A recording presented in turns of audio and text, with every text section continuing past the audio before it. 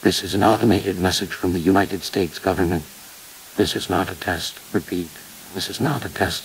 At approximately 11:31 Eastern Time in central Indiana, an anomaly was sighted over the town of Avon. The anomaly includes a limitless amount of aircrafts flying west towards the Indianapolis airport in a straight line.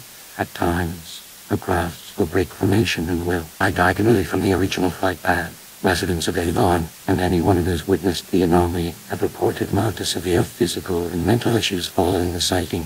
Reports document that those affected experience confusion, lethargy, severe aches and pains, lesions that develop on the skin, bone loss, and tissue loss. Do not look up.